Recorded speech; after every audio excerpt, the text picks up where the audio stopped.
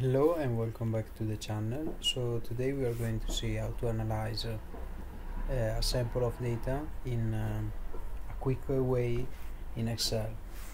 So what you have to do is to open Excel. As you can see now I have already my sample database with some information. Year, category, product, sales and rating, and a total of 76 rows. And now I want to analyze this data. So for example, I want to identify which are the 5 products with the lowest total sales in this group. How can I do it? I can just go here in Home, Analyze Data,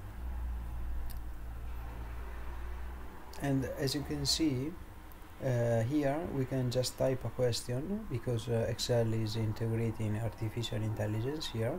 So we can just type a question for Excel, and Excel automatically creates what we need. So for example, let's say that we are going to we are looking for the 5 products with the lowest sales. Okay, so we type enter, and as you can see we have the first suggestion here that says basically a table showing the bottom 5 in product by total sale.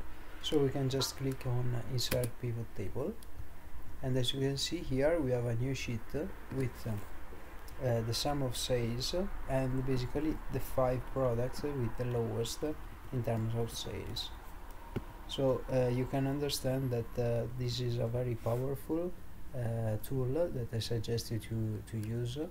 You can look for whatever you're interested in discovering. So for example, a stupid question could be I would like to know the median of sales. Okay, so we can just type insert, and as you can see I have already my median without having to create any formula, without having to look for such formula in the formulas tab. So we can just type here what we want, and Excel already suggests the solution.